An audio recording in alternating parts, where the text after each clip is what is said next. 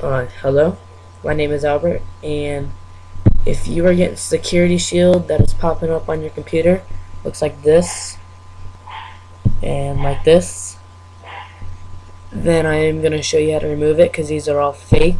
This is a way to try to scam you into giving them money, and this is how you get rid of it. I got rid of it already, so I'm just going to tell you. Okay, so the first thing you're going to do is you're going to open Control Panel. Then you're going to go up here to search Control Panel and type in hidden. Then right here where it says folder option and it says show hidden files and folders, you're going to click that.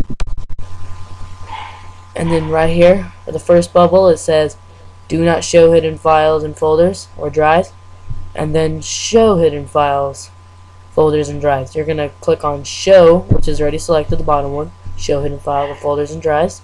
Then you're going to hit apply. After that you're just going to exit both of these out. Then you're going to open computer, my computer, and then you're going to go to local disk C. Then you're going to go to down here where it says users, and then you're going to click on the name of the user, which is mine right here. And then you're going to go to app data, which should be the top, then local, which is at the top, and then you're going to go down here. It would be right here it says virtual store, and right here it just has this. It'd be in between these two. You'd see it because it shows the picture of the blue shield. You would right click it.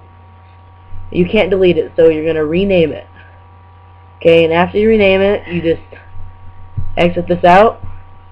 Then you just, after you do that, after you rename it, you just restart your computer. And then when you turn it back on, follow all of these steps, right click it, and then after that it will delete. Thanks for watching.